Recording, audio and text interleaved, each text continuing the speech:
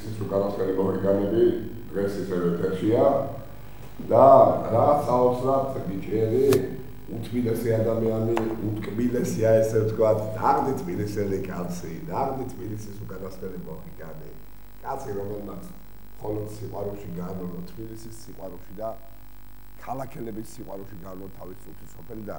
მისი შემოქმედება ყველაფერი თითქმის თბილისთან არის დაკავშირებული. ყველა სიმღერა რა და რაც ავარ ეგავარ, ხო და მე რა მინდა თქვა იცით, აი მე ხა სპეციალურად წამოვიღე ჩემი წიგნი და მე დიდი ხანია თბილისზე არაფერი არ დამიწერია რა ჩემო ამლეთ და რადგანაც დღეს მოწვეული ყავს ვაჟა აზარაშვილი კომპოზიტორების მეფე საქართველოს, ამიტომ მე მინდა რომ ეს ლექსი მიუძღვნა ჩემ თბილისზე მაგ და ამას ეკუთვნის რა. სიყვარულმა ჩამოთოვა თბილისური ჯიგრით ვარ გაბრწყინებული, სანთელი ვარ თბილისურად მეანთებული, ჩემ თბილისზე სიყვარულით გაგიჟებული ხანძარი ვარ მეგრძნობების ალმოდებული, თაფლის კავარ მეტეხის მთას დაკიდებული, მე სიტყვა ვარ წკიდან ფიჭად ამოღებული, თბილისური ეშხითა ვარ განათებული და მთვარე ვარ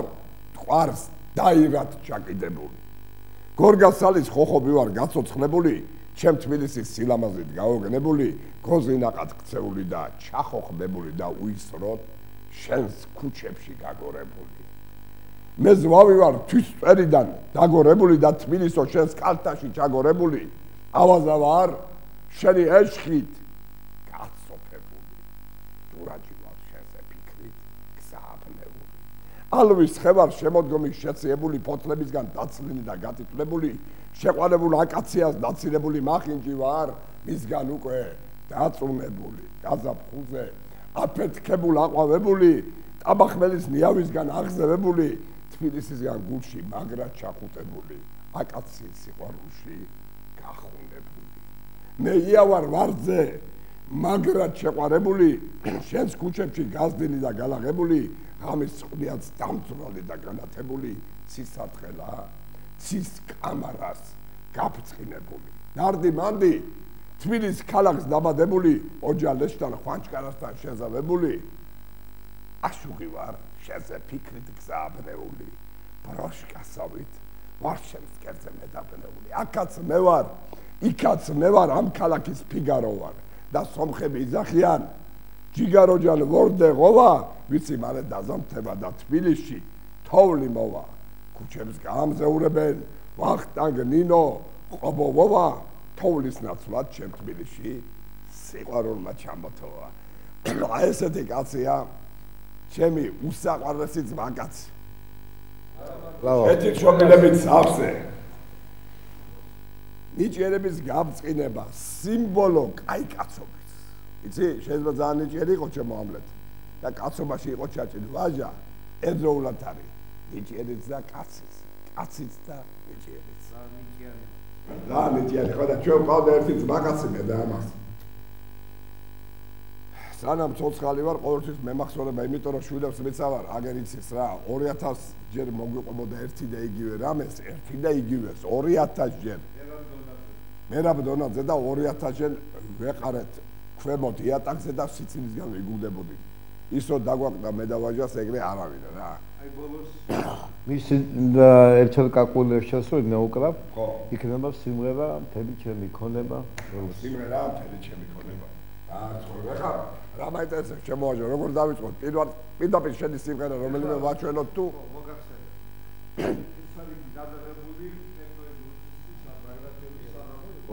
ტელევიზია, მაშინ ერთი ტელევიზია იყო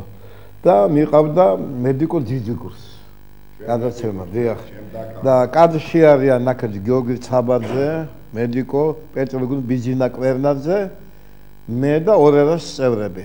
ხო და ჩვენ საუბარი გვაქვს დასაწყისში თუ როგორ იწერება სიმღერა.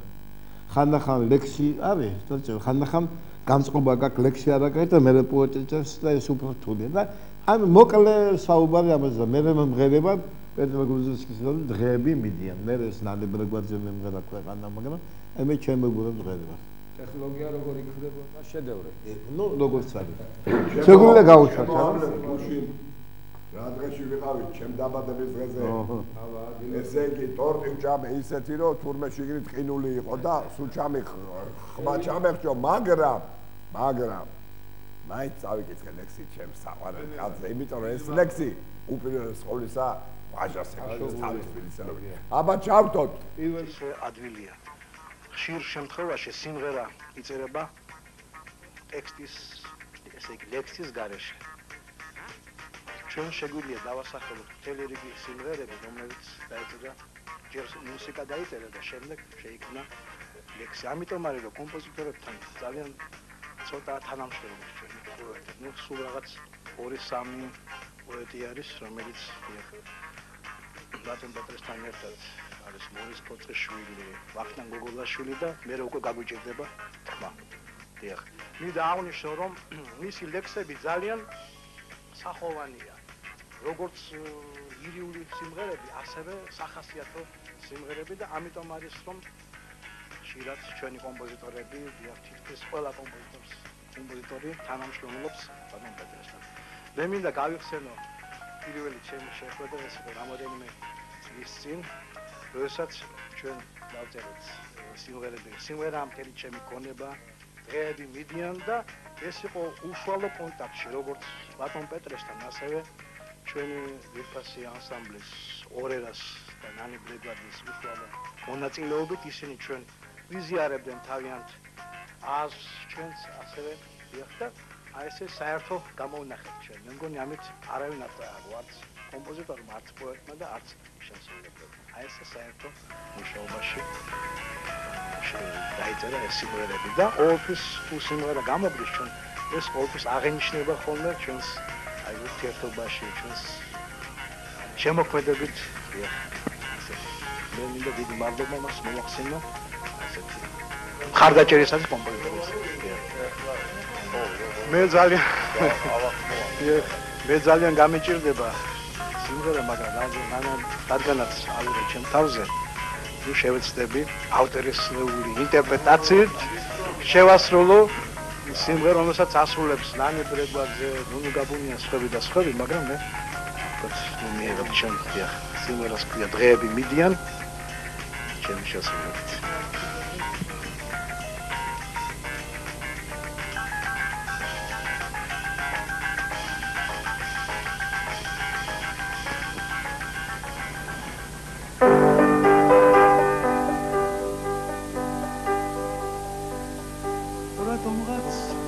რაღაცა რჩება მუდამ უთქმელი უსმოდამ რაღაცის რიდია ვალავდა განვიცდით მაგრამ დროი არიცდის დღეები მიდიან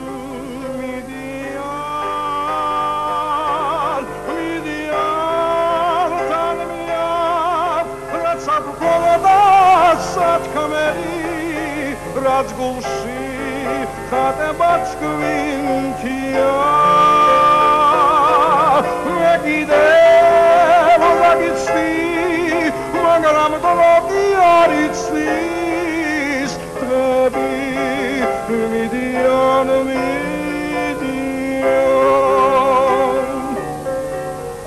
რატომღაც რაღაცა რჩება მუდამ უთქმელი ბინდია ჩვენ შორის ბინდია უმალავდა განვიცდით მაგრამ დროი არ იცდის დღეები მიდიან ვაგისე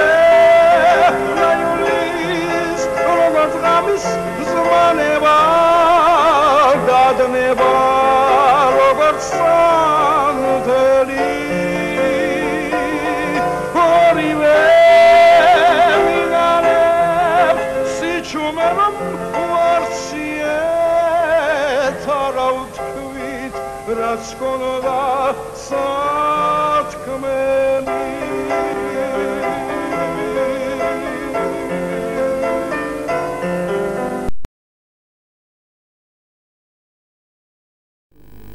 გადავა ჩემკენ. ჩემო კარგებო, მე მგონი უდიდეს სიამოვნება მიიღო ახლა ჩვენმა მაყურებელმა, ჯერ ესეთი აი დავიწყოთ რა საბაძის ნახვა. ბიძინა კვერნაძის, ჩვენი ვაჟას, ჩემი მედიკოს, ჩემი სისხლი და ხორცი. ეწე გრუზინსკი და რაც თავარია ყველაზე საყვარელი ადამიანი სამ ქვეყანაზე იაშვილი ეს იცი ვინ იყო აი უწესიერესი ჩემი ბუბა ჩემი დავითაია რა ვიცი ბიჭო ეს ხო ისტორია ჩვენი ქვეყნის ისტორია ეს და რაც წლები გავა მილიარდი ეღირება ესე იგი ესეთ ჩანაწელები ეხლა ჩემო ვაჟა რა მაინტერესებს გენოსრო ჩემი სოწყე თქვენ ახლა ალბათ მე ვიცი რომ 67 წელს გახდით ხო გუშინზე დაუმატოთ 10 წელი კიდე და 10 წელი კიდე დაუმატო აი რა მაინტერესებს ახლა ჩვენ აქ შეკრებილი ვარ თბილისის უკანასკნელი მოჰიკანები ბატონო ვაჟო ცოლს თუ ღალატობთ დღესაც მე ვიცი ადრე რომ ძალიან ღალატობდით ნუ ადრე ახლა არ ვიცი მოდულაციები ხო ადრე ხო და ახლა ნუ ძალიან წესიერი ვარ წესიერი ხარ იმიტომ აღარ წესიერი ძმაურო შენი ცოლი ჯერსენ ჩემი დაკალი როა იცი შენი ვარ და მე მიუტან პირველი ამბავს ზოგადად და მეორე კიდე სპიონაჟი ეგეთი ლამაზი ცოლი რო გეყოლება ვისკერულა გაიხადო შეხლა კარგი რა დამუსი აღარა გაკ მე ამ ბოლო ხანს ეგ წერდა ლექსებს დავაქცევდი ყურადღებას ხო მაშინ ეგ მემაწყებიდე რა ხო ჩემი შვილიშვილებს ვიცავად უკვე რამდენი წელია წერს ლექსებს ჩვენი მანანა დანგაძე და ისეთი გოგოა იცი არ არის რა ისეთი ქალი რომ რამე თავზე მოგახვიოს აი გითხრას აუ მე სავარ და წერდა ჩუმად და ისე ხანდახან გააკვირთ იტყვა რა ჩაი რაღაც დავწერე მომენტოს ყველაფერი რა გამოუშვა რამდენიმე წელი აი რა არიცი მე ბევრი პოდნეტი რა მაქვს ხო საქმე პოეზიას და პროზას უკითხულობ ხო უამრავ პოეტს და უამრავ პროზაიკოს იმიტომ უცხოეთან ურთიერთობის გაყოფილების გამგებლები წერალთა კავშირის წლების მანძილზე არის რომ ქალი აი ლექს კითხულობს ძალიან ნიჭიერია ხეცი კაი ლექსიც აქვს მაგრამ მამაკაცური ლექსებია როდესაც აი ჩემი მანანას ლექს თუ კითხულობ ჩემო ამლეთ რა არჩი ზრობრო უნასასი ქალების თოვლის ფიფკი მოდის ესე იგი მისი პოეზიიდან რა ეს არის ქალიური ლექსები რომელი ლექსებიც აი აზმასთავით გეფინება რა დანარჩენი შენაფერში მე კომპოზიტორმა ნუნუ დუღავშვილმა მარეკა კვალეშვილმა მარცელო სებისკვერაძე გოგი ჩხლაიძემ და სხვებმა დაწერეს სიმღერები მის ლექსებზე ძალიან ბევრი სიმღერები შეიქმნა ჩემი მანას ლექსებზე ბატონო რამეზე თუ გწდებათ გული წარსულთან დაკავშირებით იმიტომ რომ ჩვენ ყველა წარსულის შვილები ვართ აი რა შეიძლება აი რა გინდოდათ მაშინ და რა ვერ მოახერხეთ პირველი თქვა რაზეც ხდება გული მე ვიტყვი არა თვითონაც თქვას რა იცი რა მაყუჩოულობ დასახელების დროს არა მართალ ვიტყვი ნორმალურად ცხოვრობდი დღეს აბიჯო რას ლაპარაკობ ეხლა ბიზნესი არ ვარყავდეს ამას მართალია და კაცურად ვარ ადგეს გვერდში ამ ხელოვან ხალხს ხო შეერი მოკვდებოდა ჩემი ვაჟა ენდას მეცავა მეუნები კაცურად საავტორო კონცერტი კამერული მე მარტო სიმღერებს გავწევ სიმფონიური მუსიკა ბალეტი ხევისბერი დიდი ბალეტი დაიდგა ქუთაისში 7 ოპერეტა დაიდგა მუსკომედიაში ჩემი და ძირძალი კამერული სიმფონიები ხო კახალები ბამზე რო გადიოდი ბილებს ვერ ვიშოვებდი ხო და სხვა მე ბოლოს მე ჩექმე გამოიყო გიგალოვსკი ფანჯომ და ბადრე გალიშვილი თამაშობს ლავოს ხო და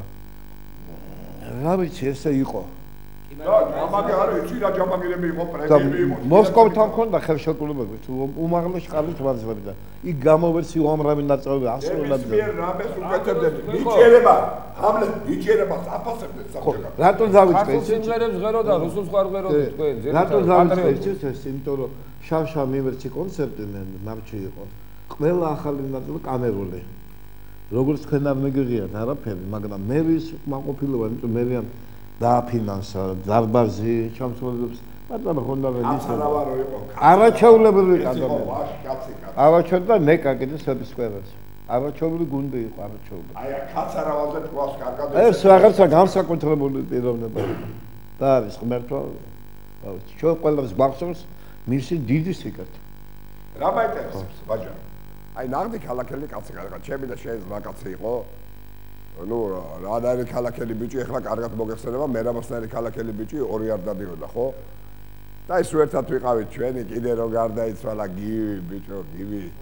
ულუკიძე ანგელოზი კაცი და ეგრე ჩემი კურსელები არა იცი ყველაფერი ეხლა რა მაინტერესებს ვაჟა აი გაფიცებ კაცობას რა სომხებთანაც ერთად გაიზარდეს შენა ქურთებთან აისორებთან ებრაელებთან აზერბაიჯანელებთან რა ვიცი რუსებთან ყველასთან რა აი რა მაინტერესებს როდისმე თუ შენ გიგრძნია ესე იგი რომ შენ ქართველი იყავი ისენი სხვა ეროვნები ის რამე აი როგორი აი და ფილმი მაქვს მუსიკა დაწერილი ზე შემოდგომისა აი გუდიაში რო ცეკვავს და დიახ იქ არის სტუმარი მოვა მეზობებს თევზი მიაკი აი ეს ჩემი ზოში იყო ეს რამე ახ სტუმარი მოვიდა ვაჟა საბა თევზი აბა იქ რაბა ბიჭო შემო გაგაკლია მოგიწო აი ეს იყო სომხი იყო რუსი იყო აზერბაიჯანი იყო ებრაელი იყო ქართული სულები მე მახსოვს უზარმაზარი კულტი იყო სხვა შორის ყველა ოჯახში პიანინო იყო თუ პიანინო არ იყო ის ოჯახად არ ეთვლებოდა მე სხვა შორის ძალით მასწავლდნენ დაკვრას კიდე თუ არა დაკვრა უნდა ისწავლო ხო და აი ესეთი დამოკიდებულება იყო ეს ხო სასწავლო ფენომენი იყო რომ ქართველ ადამიანს რაღაც განსაკუთრებულ ნიჭი ყოველთვის ჰქონდა და აქვს კიდევაც მაგრამ აი ეს რითი ხსნით რატომ იყო ასეთი შენ პატარა ბიჭი ხარ ჩვენთან შედარებით ახალგაზრდა მიუგანოთ ის რომ მე ხა წავიკითხე შენი წერილი რა ჟურნალი რა გაზეთი ეს დამამცხრე ატრეთში წავიკითხე ძმაო როგორ აქ ჩამოყალიბებული ესე იგი მე აი მოხიბლული ვარ ჩემი ამლეთის დასასწრებო მე თქვენ მოგვარეს ვიცო მე რა გეგიას რომელიც ჩამწოდნეა ნიჭიერი კაცია ვაჟა ეს არის ბიჭი რომელიც წინვალთ ერყვა ეკონომიკაში პოლიტიკაში ფსიქოლოგიურად უდგება და ფილოსოფიურად საკითხებს აი ისეთი წერილია რომ ეს წერილი უნდა მივიდეს ბიძინა ივანიშვილამდე ძმა უნდა წაიკითხოს იმიტომ რომ რა შვება იცი ეს კაცი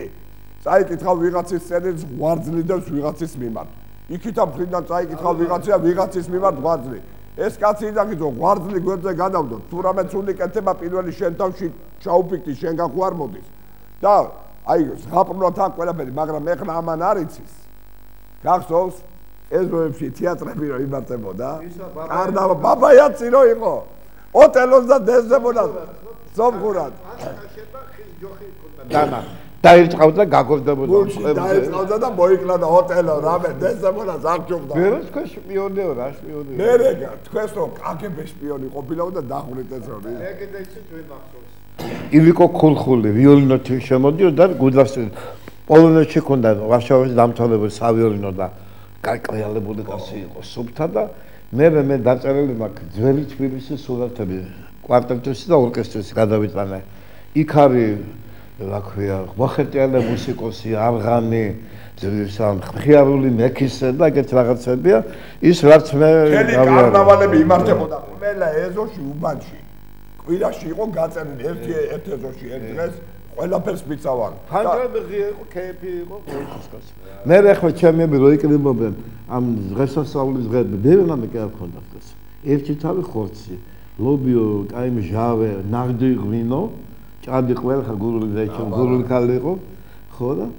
აი ისე დროს ატარდა ისე ბედნიერ ტელევიზორი არ იყო აი ბედნიერები იყვნენ ერთ რადიო ბიჭო კეთვი რა ჯერ იყო და რეკორდი რადიოები იყო გახსნა პატარა და მე ჩემ უბანში ტიგრანაძეა თავარი ბუღალტერი იყო სომხოზის და ტიგრანა ოქრო კაცი იყო ზალატა გალოკაც მეტახდა სომეხი კაცი და იმან მითხრა რომ ბივიჯანო მე შენ უნდა გაგახარო მეთქი რა არის ტიგრანძია აი საღამოს მოდიჩო შევედი ბიჭო და ხედავ რაღაცა აი ამ ხედა რადიო პირველად დახეჭე ფორმატი ურალი ეცედა გახსოვს ურალი რადიო აბოე რო ჩართავდა მთელი მორონცოვი ესე იგი ბალკონებში იდგენ და ჩვენ მეზრის სახში ხონდა გარეთ და ისმენდნენ არა ის სხვა ის მე გამოვიდა რადიო იყო დიდი ურალი აი ესეთი და აბოე ტიგრანას რადიო ეხლა მე მინდა მაინც გადავიდე ხო და ერთი სანამ გადავარ ტიგრანა მეუნებოდა ხოლმე გივიჯანს ნაიატნო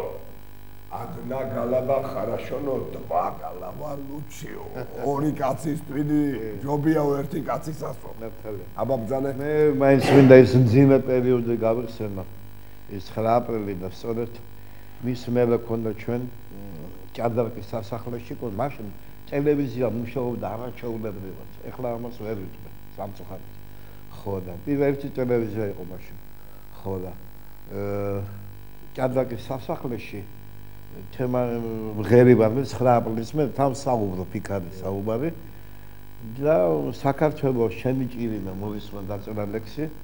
მე ღერიბა და იახ და შოთა მილერავა მიკლავს ესეც ისტორია იქ გავუშვით მეორე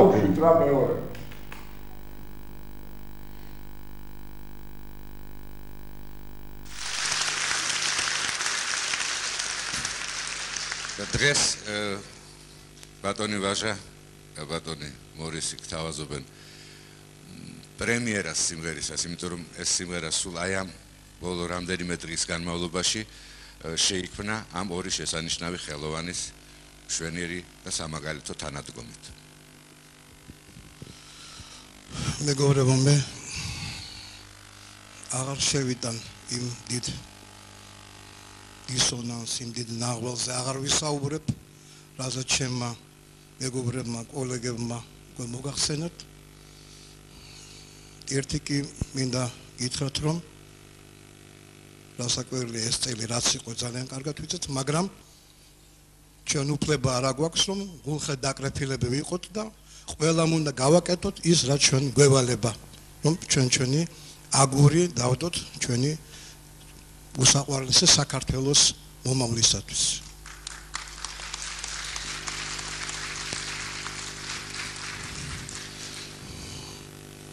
ეხლა შესრულდება სიმღერა ბაცემ მოგახსენათ უკვე ჩემი უახლოესი მეგობრის ჩვენი უნიჭიერესი უსაყვარლესი პოეტის მორის ფოცხიშვილის ლექსზე სიმღერას ქვია საქართველო შენი ჭირიმე.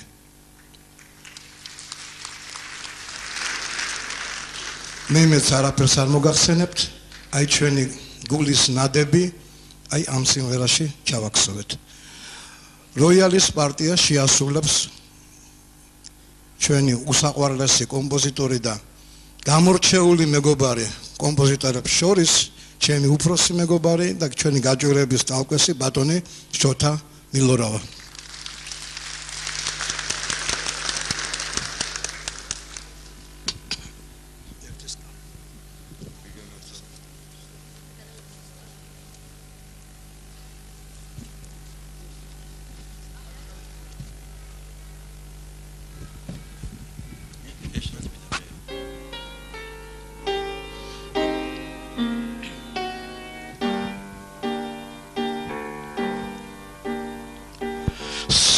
საქართველოს სიყვარულში სასანთლებად ბრწყინდება ისევ ხარობს ბახშინუსი გულის დასამშვიდებად მაგრამ როცა ნისში გხედავ მწუხრის წიმად ვტირიმე შენი ჭირიმე მაგრამ როცა ნისში გხედავ გულის ხილავ ვტირიმე შენი ჭირიმე წყურვილს მიკლავს შენი წყარო შენთვის უნდა ვიმღერო თავი უნდა განაცვალო ჩემო ამერ იმერო ისბადალო სასაულო ფეხთვერს გიფენ გვირილებს შენი ჭირიმე ისბადალო სასაულო ფეხთვერს გიფენ გვირილებს შენი ჭირიმე შენთვის ვცოცხლობ შენთვის ვკვდებით შენთვის უნდა ვიწოდებ შენთან არის ჩვენი ღმერთი ქართველების სიცოცხლე იძლიერე იდღე გრძელე იმხნევე და იხარე საქართველო შენი ჭირიმე იდღე გრძელე იძლიერე იხარე და ილხინე საქართველო შენი ჭირიმე საქართველო შენი ჭირიმე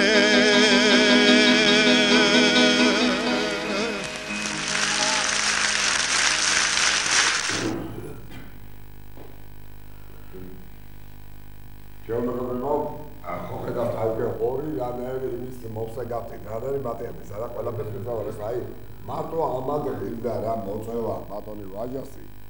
რომ მე ვიცოდი რომ ისტორია ესე დაიდებოდა რა უკანასკნელი მოჰიკანების და მეორე ეხლა რა პირდაპირ ვიტყვი მე ერთ კაცს ერთხელ ვაწყენე ამის გულისთვის ვაჟას გულიზა არა მე კი არ ვიტყვი პირდაპირ დიდ პურბანიშ ორას კაცი წარდგენილი იყვნენ ეს და ის რაღაც პრემიაზე იმას მისცეს ამას არა მაშინ მე კი მისცეს და იმას ავაყენე რა პირდაპირ სუფრასთან აგერ არის მოწამენა მე ვთან ნამუსი არა გაქშე кайკაცო ჩაწყობით იღებს შევარცხინე შენი კაცობა ყველაფერს მიცავა მე გავიდა ერთი წელი და ამან მაინც მიიღო მაგრამ ის ხო სამარადისოდ გაპაზობდა ის ხო აი სიცხვილია ხო და ეხლა ამინდა თქვა ჩემო კარგებო აიღა ჩვენ გავიხსენეთ ბაბაიანცი ისეთი ესეთი რა ქალაქი იყო ეს თბილისი აი შვილებს ვეცავარ ყველა ერთისათვის და ერთი ყველასთვის ეხლა რა შეეხება ივიკოს აყვარელიძეს სუხარას სუხარი ჩემი კლასელი ხო ჩემი კლასელი სუხარა ჩემი ძმაკაცო მერაბა მახარაძეს ბიჭო ადრე რომ ბირჟები იყო ბირჟები პლეხანოვზე ჰამლეთ რუსთაველზე სოლოლაკში ვერაზე პლეხანოვის ბირჟი აი ცილითი გამოირჩეოდა ყველასგან გორკის კლუბის ქვემოთ ბირჟა ისეთი სიმღერები იყო ბიჭო ამ ბირჟაზე რომ მთელი პლეხანოვმა იცოდა უფროსმა თაობამ რომელიც ათიდან იწყებოდა ეს საქმე და მოდიოდნენ და პარადი გექნებოდა იდგა ხალხი და უსა ტროლებუსები ჩერდებოდნენ ტროლებუსები და იმ ცხოლებაც იცოდნენ როდის იყო აჩერებდა და არავინ არ ეუბნებოდა წადიო ბიჭო ის დავი გადმოყოფილი და ამ სიმღერებს ბირჟავიკების სიმღერებს უსმენდნენ მე ვიდიოდა ლამაზ დოგოს მეუმღებებდნენ კეთილ და კონდიშილა გინდმენცინოს ისე რითი შეიძლება ახსნათ აი რა ფენომენი კი ძალიან ნიჭიერები ვართ ქართველები განსაკუთრებით სიმღერაში შემოქმედებაში და საერთოდ უნიკალური ერი ვართ ჩვენი გემოვნებით იმიტომ რომ ჩვენი სიმღერა ყველას მოწონს და აი რატომ მოხდა მაინდამაინც აი იმ პერიოდში ასეთი აფეთქება აი ეს ქართული კულტურის აი როგორ ახსნით რენესანსი იყო აი 50-იანი წლების 60-იანი გნებავთ მუსიკა თეატრი ოიდიპოსი ითამაშა ხორავამ ვასალძემ ზაქარიაძემ და ეროსიმ მე რა ქვია ხატვები ჩემო კინო მე გამოჩნდა სატელევიზიო ფილმები რეკორდი გნებავთ ქვევრი უამრავი სპორტი 52 წელს ოლიმპიური ჩემპიონები სიმაკურიძე ჩიმიშკიანი ნეკოკიშვილი მოსკოვის სახელით აი ეს კალათბურთში ავიღეთ ჩემო ბატონო და მაგარი რამე გიქრა ხალხი ბიჭები ბიჭები რო იდგენ შევხედავ ბიჭები იყო ზოგი გაჭირებული ოჯახის შვილები დიდარსაც არ ეცვა კარგად და გაჭირებულს აეცმეოდა და თავი თუბაში ყველაზე ლამაზი გოგოები უყვარდათ ხო იმათით იძინებდნენ მათზე ფიქრით ერთში უმღეროდნენ ბოდიში და მათზე ფიქრით იხვიცებდნენ გამიგე რა იყო იცი რაინდების ქვეყანა იყო ეს იყო რაინდული აი გივი წაქცეულო მინოს ხელში ეხება ან და 10 კაცი მოურწყავს ეხლა რაღაცები გოგონასთან გაივლიჯი ვინაგირება ვანუშა იყო ვანუშა ესე იგი ესეთი პლეხანოველი ტიპი ვანუშა სომეხი პონჩიკას ძმა და ეს ვანუშა ძველ ბიჭობდა რამე და რო დაინახავდა რომ ვიღაც ტიპი მოდის ქალთან ერთად რა და მივიდოდა ესე ყველაფერს ვიცავარ გვერდზე დაუდგებოდა და მიყვება ესე და თვალებში უყურებს ესე თვითონ გიჟია რა და ხალხი ნებისმიერი კაცი გალი ხო ვიწო ფიქრობდა გიჟია რომ გაცილდებოდნენ და გარბოდნენ და მიდიოდნენ ერთხელაც ერთი ჩიჩუმში არის ყველა მისის აი თელმა პლეხანოველებმა ეს ამბავი ჩიჩუმშის კოსტუმში გამოწვეული იყო ხო ტიპი მოდის ქალბატონთან ერთად და აი კიდე იმას აი ახლა მთელი ბიჭი დგას და ყვებიან სიცინით და მიყვება ეს ამ კაცმა შეხედა და ახალგაზრდა წადი რა გენაცვალე შეგძაზე ეს მაინც მიყვება წაიყვანა ეს კაცი ცოტა იქეთ გააჩერა შემოტრია და მოდი ახლა რო დაარტყა რომ მიწეს ყველაფერი 2 საათი და ხევარი 14 სკორი პამოში ისა რა ქვია რუს ქართულად როგორ არის სასტრაფო დახმარება მოვიდა ვერასულიერებენ ხო და ბიჭებმა ხოჭი როგორ ვანუშავდა და უნდა დეესიონ გოგი ახალციხელი იყო ესეთი ვაშკაცი კაცი პლეხანოველი გოგიაც იქ არის გოგია მოთხა არ გაბედოთ და ერთი ნაბიჯი არავინ არ გადადგას წინ თორე მიგიწვეთ ვანუშას ეგლა მივიდა ამ კაცთან ხელი ჩამოართვა ვაშკაცი ყოფილხარ შენ გენაცვალე უთხრა რა შენ ხელებს ვენაცვალე ძის არ ნახე ნაღდი კაცი ყველა შეშინებული ციყვებივით გარბოდა ვანუშას ამბავზე აი ესეთი ქალაქი იყო ხო შედო დასეოდნენ ინა გოგი ახალციხელმა თქვა ეს არის ვაშკაცი ვენაცვალე ჯიგარში ფეხი არავინ არ გადადგას აი კაცობა პასობს ატარა იყო თბილისში საფუძველი სამართლიანობა აბარა აი რა კარგი ხარ ხედავ რაც მე 2 საათი ვილაქლაკ შენ ერთი სიტყვით თქვის საფუძველი იყო სამართლიანობა აი ამაზე ეხლა კიდევ ძველი პერიოდი მინდა გავიხსენო აი მაშინ ტელევიზიამ გააკეთა 7 კონცერტი ჭადრაკის სასახლეში და შოთა მილერავას და მე მიყავდა გიახაძეს კიდე და ერთ-ერთი არის სო ახალგაზრდები არის ირმა სოხაძე მერაბ სეფაშვილი და მღერიან მორისის ფლეგზე ფორწუში დაწერილი მაქვს ბალადა სიყვარულისა მე აკომპანიმент მერაბას мама და მე ვიყავით ბაკაცები ედიკა ეხლა ჩემი სიმღერა მაგერმა და ეხლა დელმა თაობამ ხო არის ედიკა ვინ იყო ედიკას ფეხებით ყიოდა რა ორი ფეხი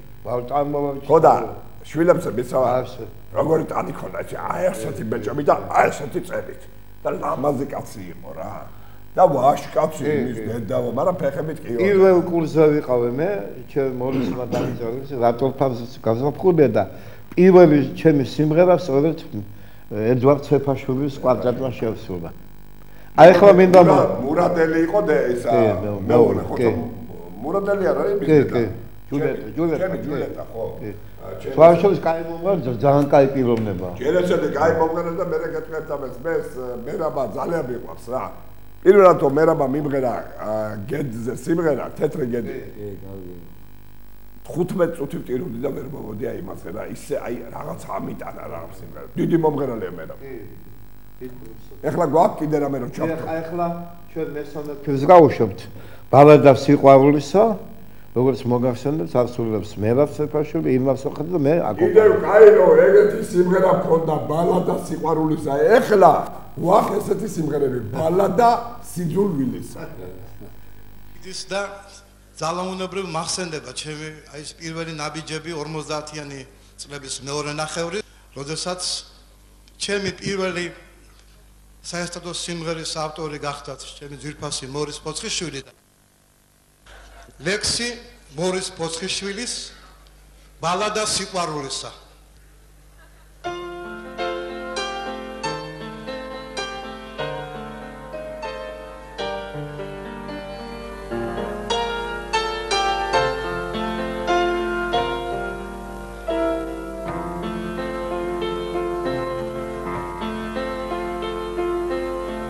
შორიდან მესმის ხმა ბულბულისა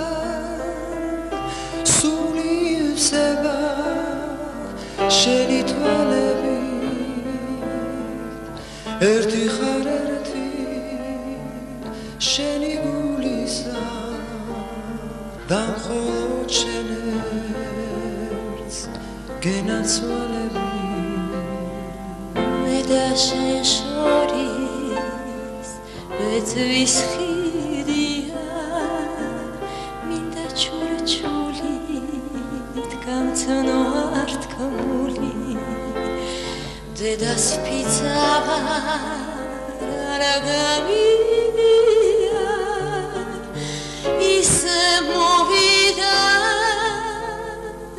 სიყვარული სერეძადა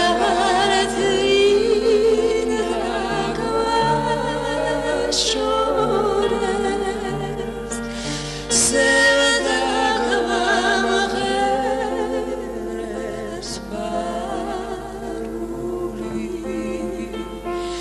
ეს სიყვარული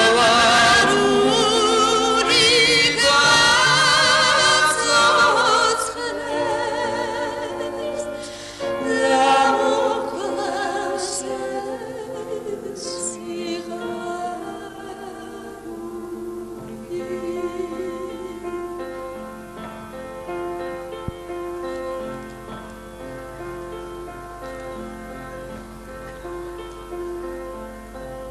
ბაგეთა შენთა ცეცხლი მწყურია ხარვადი უფლის ხელი და გული იქ სადაც მინდა სიყვარულია დუხსი ჭაბუკე და გაზაფხული სიყვარულში ჩვენი სიცოცხლე ბედმა სინათლის სხივზე შეფარა გვიყვარს ხო გვიყვარს უნდა იცოდეს ეს სიყვარული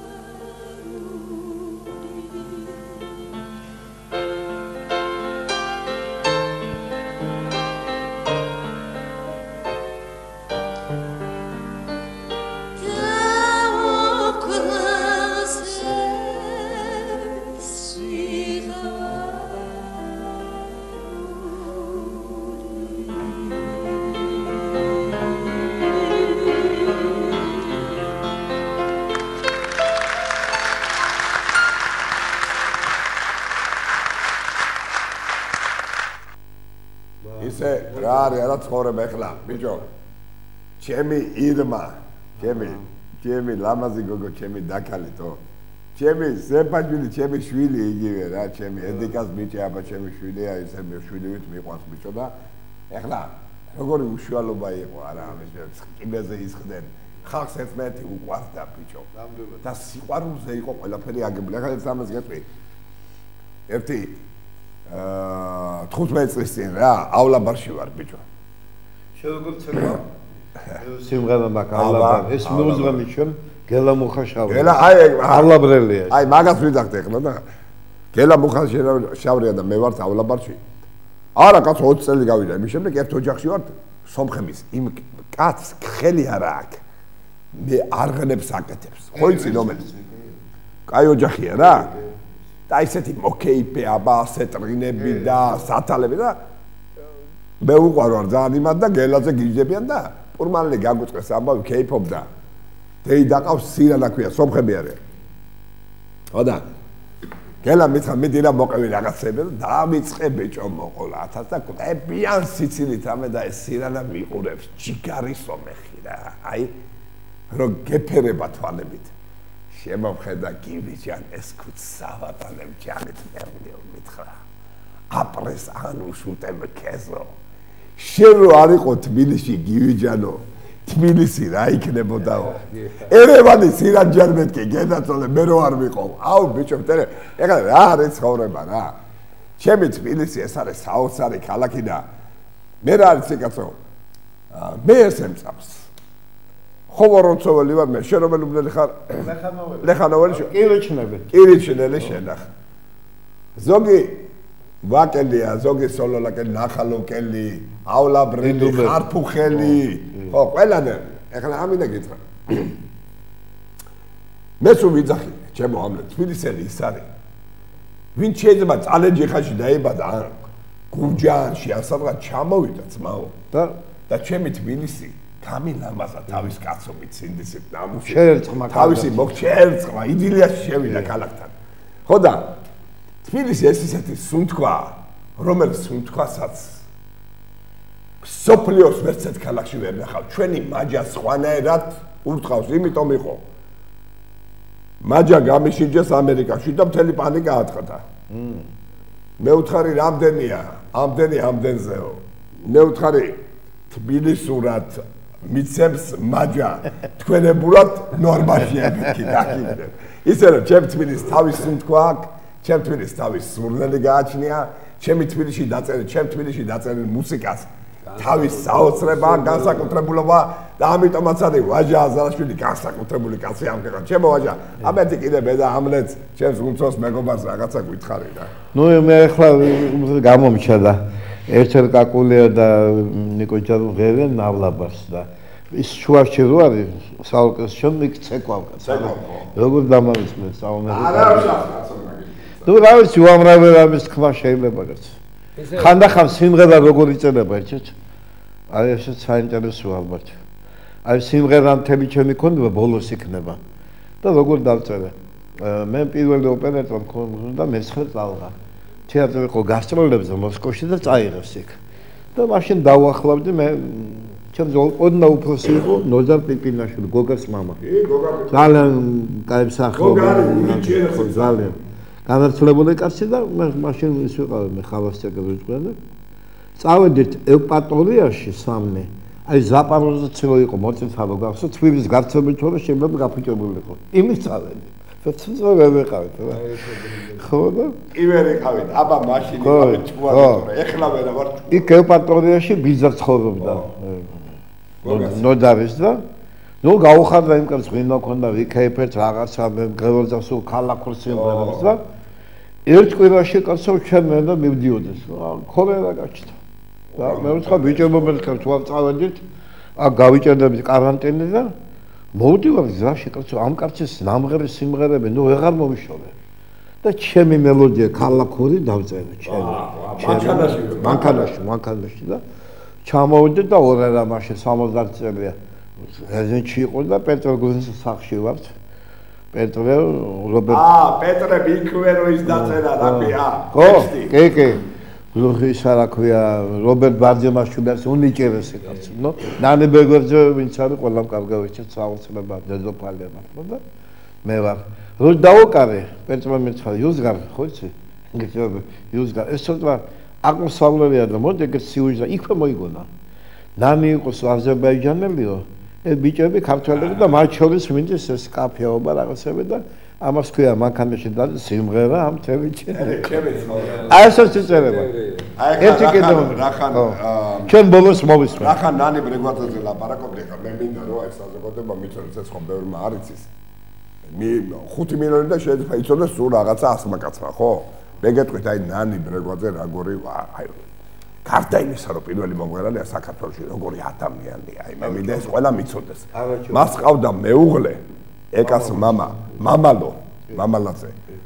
ბაქსიორი იყო მოკრივე ვაშკაცი ბიჭი და კაცური თვისებების მატარებელი ისე მოხდა რომ გაცილდა ცოლს და ხილის წვენებში დაიწყო მუშაობა ხილის წვენებში გააჭედეს და მისცეს 15 წელიწადი ციხე მე ცოტა ადრე კაცი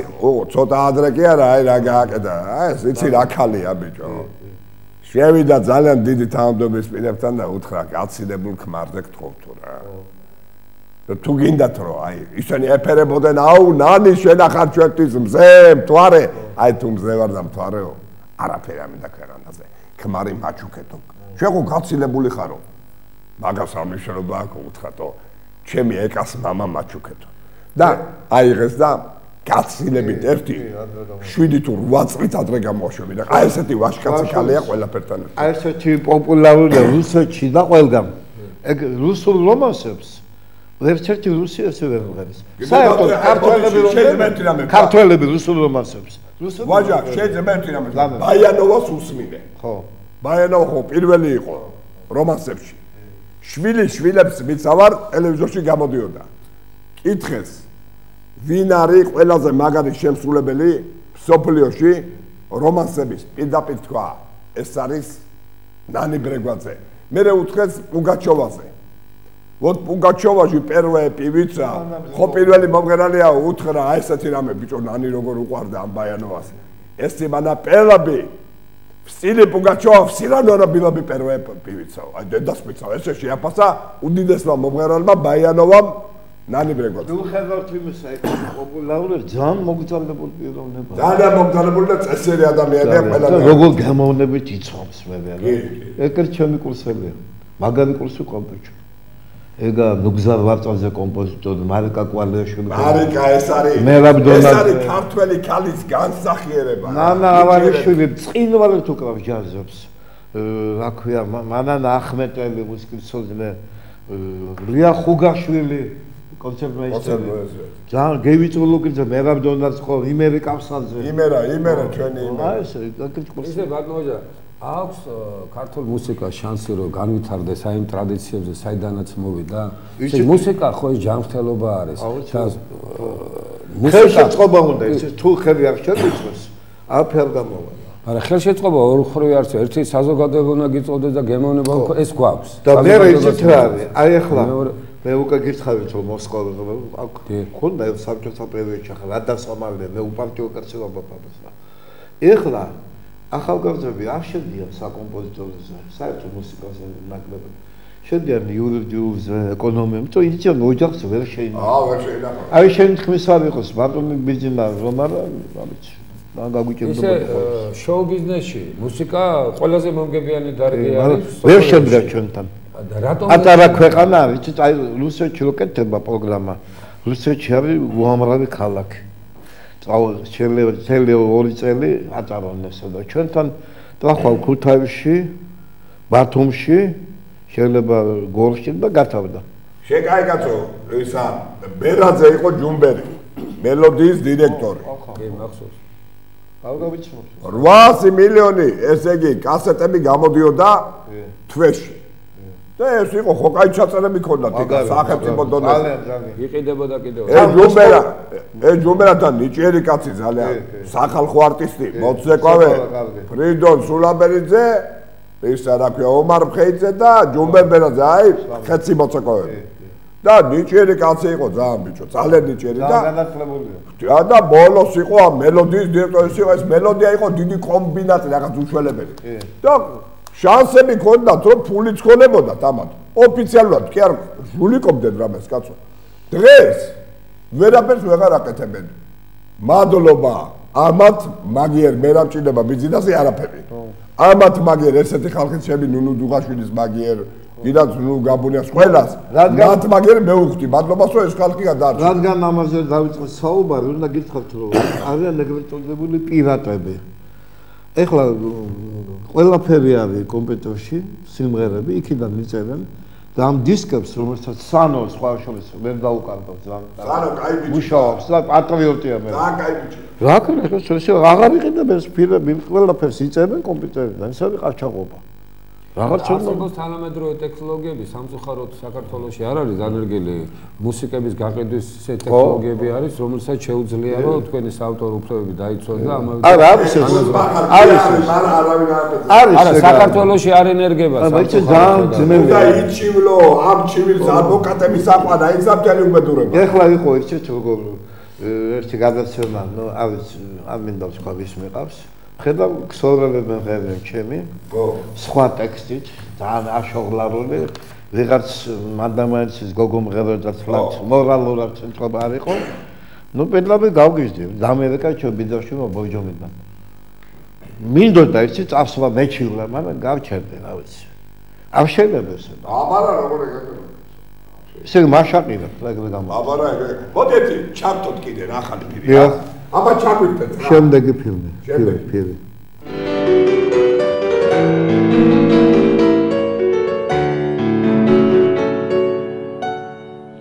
მზეჩემ სიცოცხლეს სინათლით აბსებს როცა ქარიქრის და ავდარია ერთად დავდივართ მიწაზე ცაზე მზე ჩემი კარგი მეგობარია მე მზის ხელებზე ბავშვი ვიწევა როცა ქარიქრის დაავადია შიგან მგონია მზე თავად მე ვარ რადგან ზე ჩემი მეგობარია მხოლოდ ამიტომ ავკარგავ იმედს რადგან ზე ჩემი მეგობარია მე ბედნიერი ვიქნები ვიდრე მზე ჩემი კარგი მეგობარია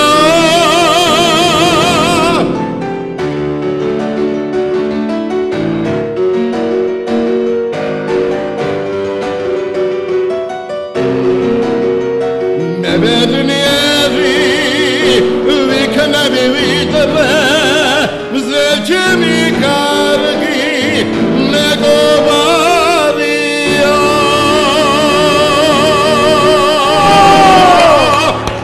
Bravo. აქედან პირდაპირ ლასკალაში მივიდა.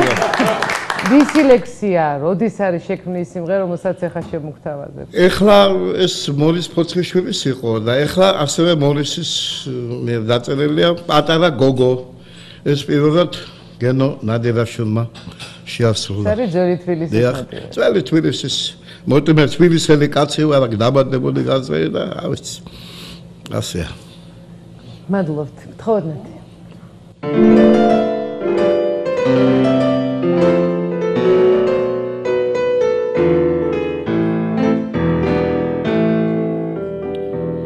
Bici gogos წერილს ასებს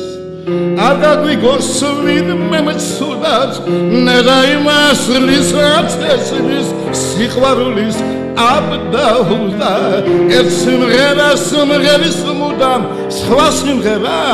ახარ უნდა პატარა გოგოდაი პატარა მთაწმინდა პატარა წამინდა პატარა მზე მე თუ არ დღესავარ დავი ვარ ყდესავარ ხვალ მიქნება არც იყო ამ ქვეყნად სხვის დუდუგზე არ იმღერებს სხვა ხელმწიფემ ძანოს თუნდა თუმცა კავალია ეფია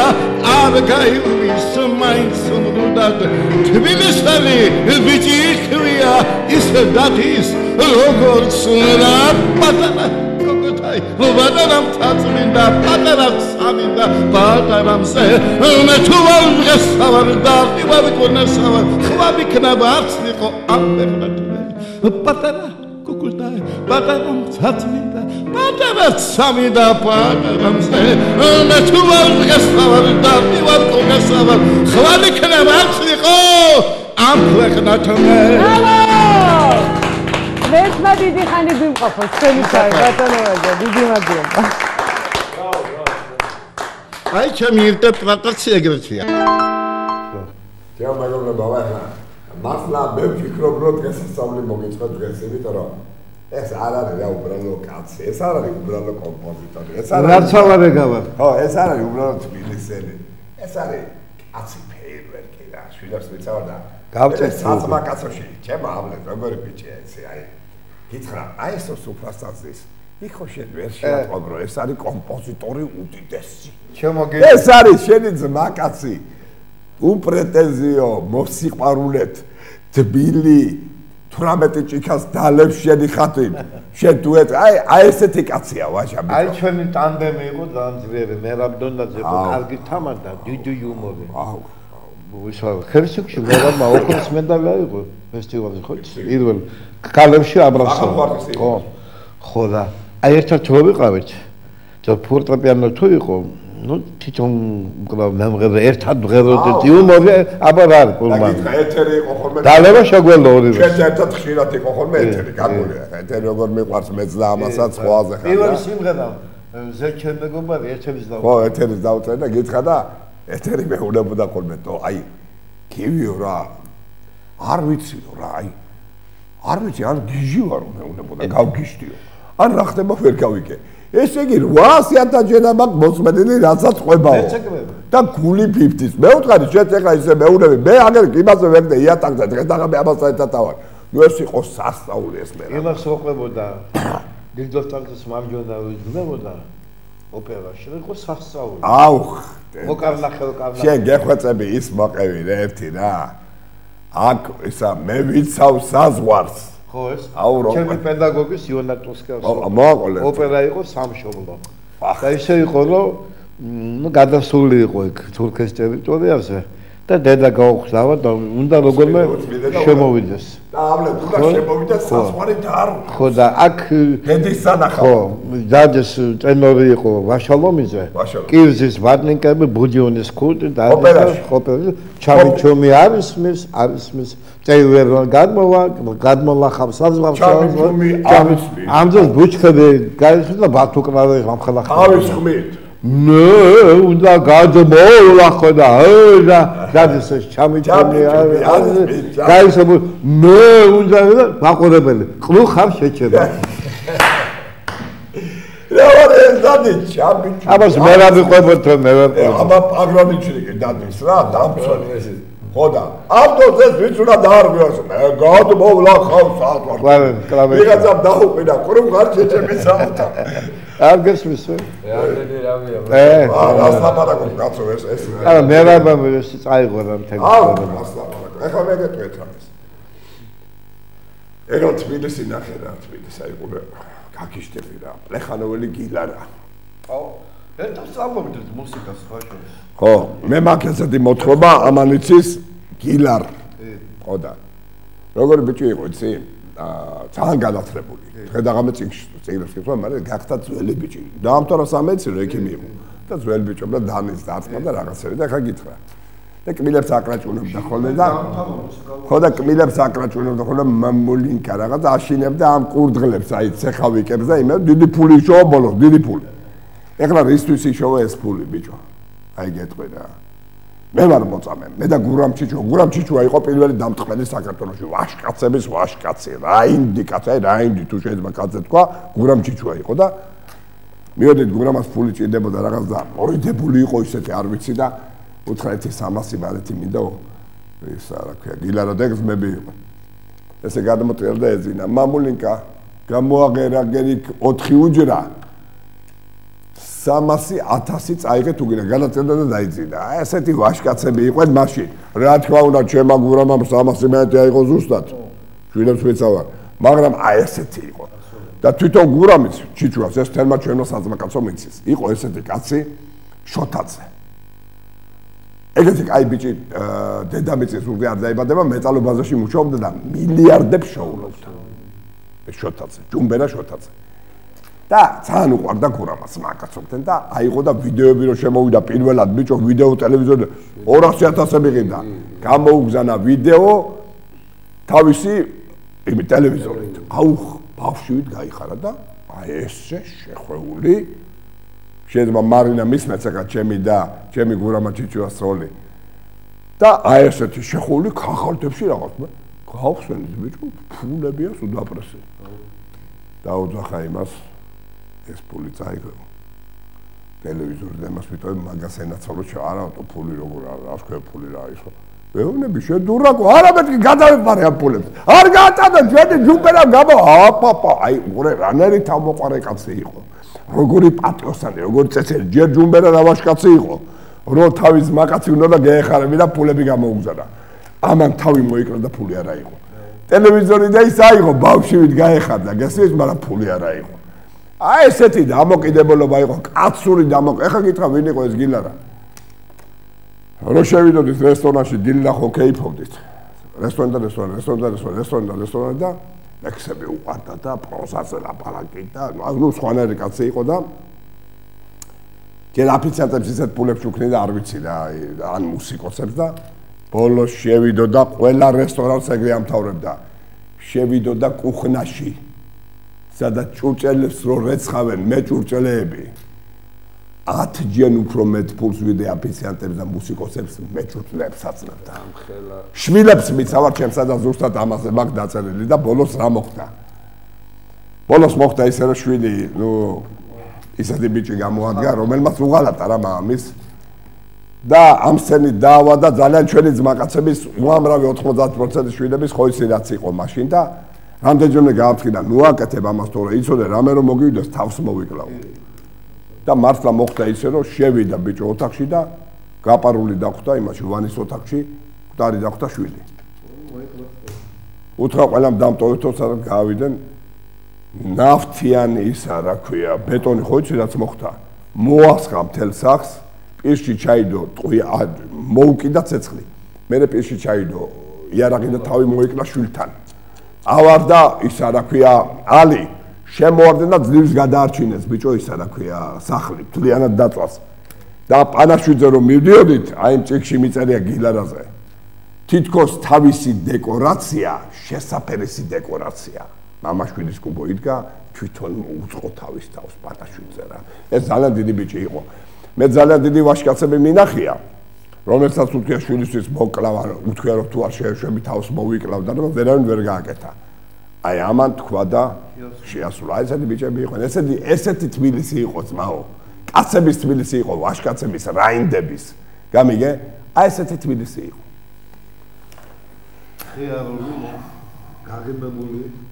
სვავი ერთმანეთს პატივისცემა, რა ვიცი. არის შანსი რომ დავიბრუნოთ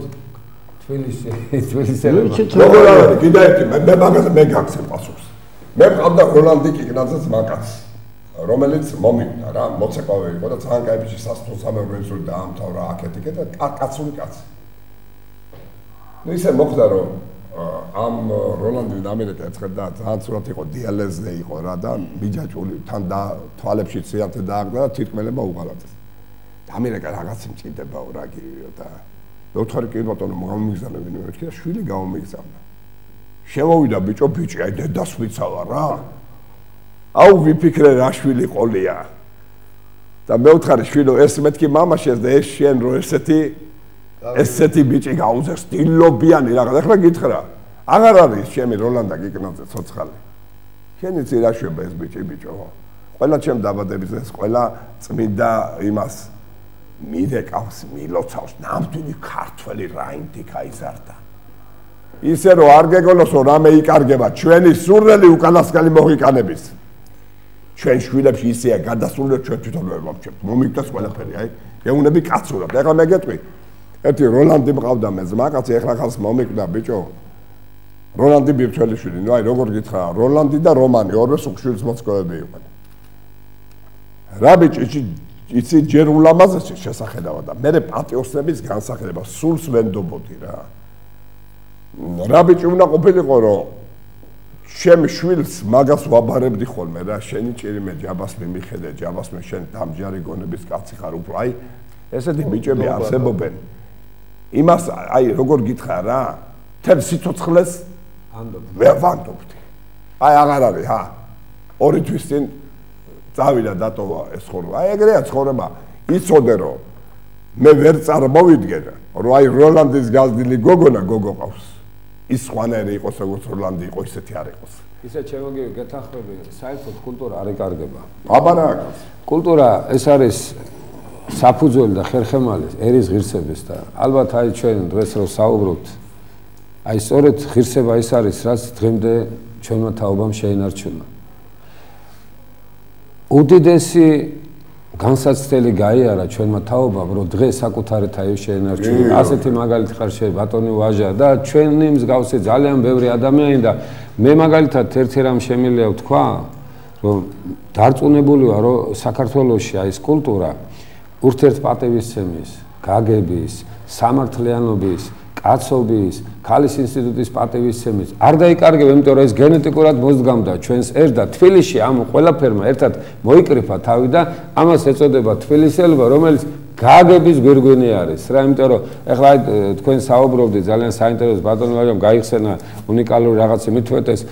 ხელოვან ხალხს განსაკუთრებული ხედვა აქვს და როდესაც ჩვენ ახალგაზრდები გვისვენენ თან აინტერესებთ რა სამყაროდან მოვედი და თან ესე იგი ამავე დროს გრძნობენ რომ ეს სამყარო მათი არის და ამას გაგრძელება ჭირდება და ალბათ დღევანდელი ჩვენი გადაცემა საერთოდ იგივე ჩვენი პოეზია, იგივე ჩვენი მუსიკა უნდა ემსახურებოდა, ემსახურება კიდევ ჩვენი სულიერების ზრდას, ჩვენ სულიერ ჯანმრთელობას, იმიტომ რომ ეხლა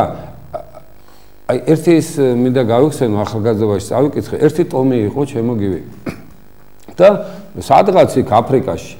და ესეთი ის ქონდა ტრადიციები, რომ რაღაცას რო განიცდიდნენ, ხო, რაღაცა სუნელები ქონდათ, რა დუხებს რო უძახიან, დასუნავდნენ იმას, რაღაც განცდის დროს, შემდეგ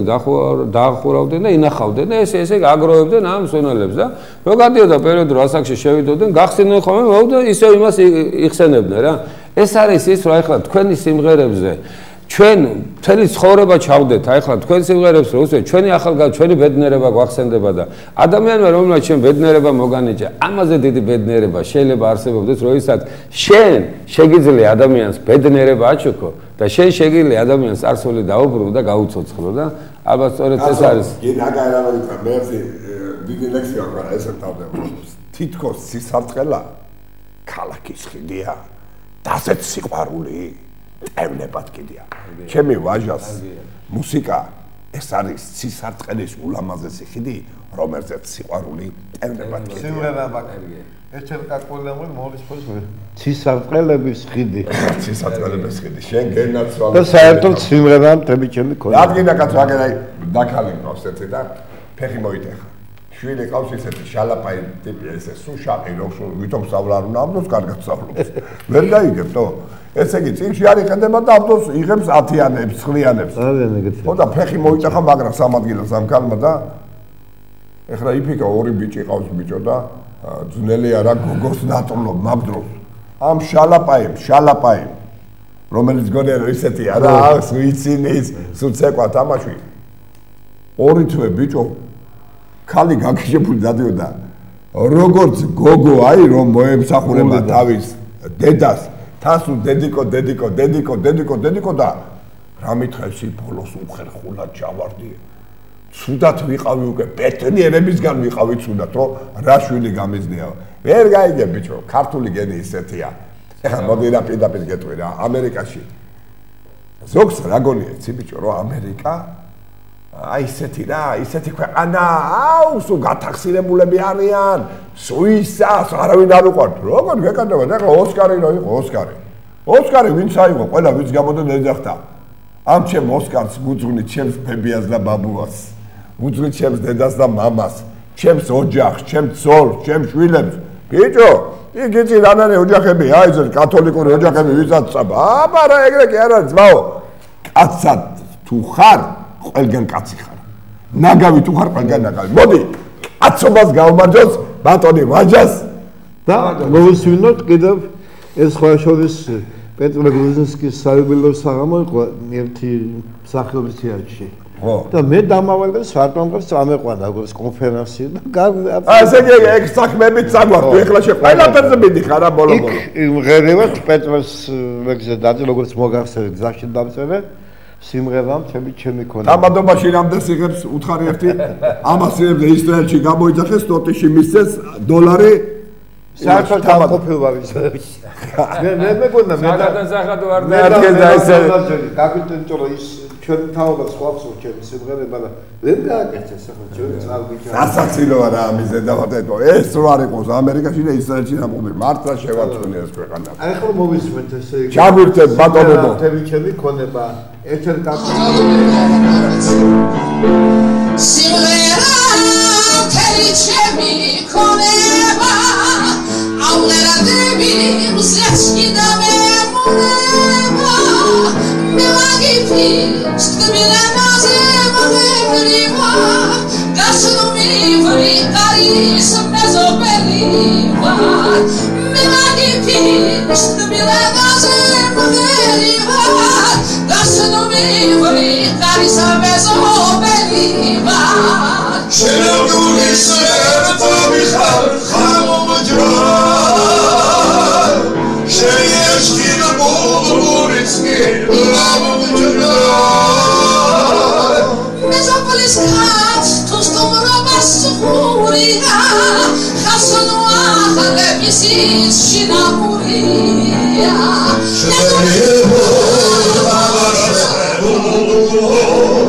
Accelebage, erat kmilo. Tu na mitzvets, keras mushtris tu valebi.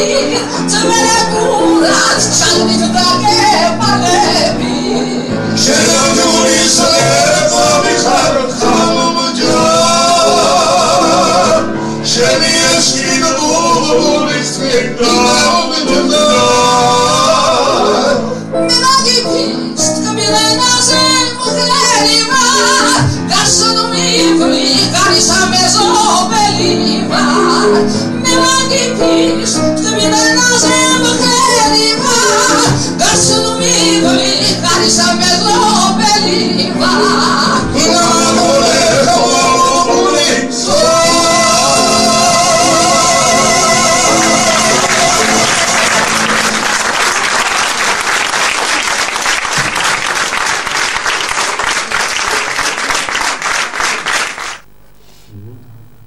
ჩემო ვაჟა გენაცვალო ჩემი თავი აი მხელა სიხარული მოგვანიჭე შენ აზერახა და ჩემმა ამლეტმა რაღაც მითხრა ეხლა კადრს მიღმა და გთხოვ რომ გაიმეორე კადრებში აი რაღაცა ისეთი გადაცემა გამოვიდა როგორც ფიროსფანეს ნახატე რა ის ალალე და თითქოს პრიმიტიული მაგრამ უდიდესი სიბრძნისა და სიყვარულით ჩემი ეთერი იყო ჩემი მერაბა ეთერი მიცოცხლოს 1000 წელი მერაბას ხსოვნა იყო ჩვენი ძმის ჩემმა ვაჟა მიცოცხლოს 1000 წელი და ჩვენს ვიცოცხლოს რა მათთან ერთად არავის აფეთქარ უშევებ ვეფერებით სამყაროს და ერთი რამეა მოდი რა დღევანდელი არცენ ესე დავამთავროთ ამლეთ რა არის აი კაცობას მიცავარ ძალიან ბევრს გონია რომ თუ კაცმა გულით იცხოვრა რა სულ გულით ხო არა კარგია გულით რო ცხოვრობს მეორე კაცი ცხოვრობს მარტო გონებით და გულს ახლო არ იკარებს გონებასთან არა კაია რა ჭკვერნა ცხოვრობს მე მინდა ისე როგორ ვიცხოვროთ როგორც ვაჟა ცხოვრობს ვაჟაში გონი და გული ერთმანეთთან იდილიაში შეშეს ამას ბედნიერება ქვია ამას დიდი ბედნიერება არ არსებობს და მეგობრებო გმადლობთ რომ დღეს გვისმინეთ ხვალარადაზე ჩვენ ისევ შევხვდებით ერთმანეთს ხო ბატონო ამლეთ და ჩვენ გვეყოლება ძალიან კაი სტუმარი ძალიან კარგი მოსაუბრე ძალიან საინტერესო ადამიანი და თუ დღეს რაღაცა პატარა სიამოვნება მოგანიჭეთ ბატონი ვაჟას სტუმრობით მადლობა თქვენ და მადლობა ჩემს ვაჟას მადლობა თქვენ და თქვენ ტელევიზიას მადლობა ჩვენ მაყურებელს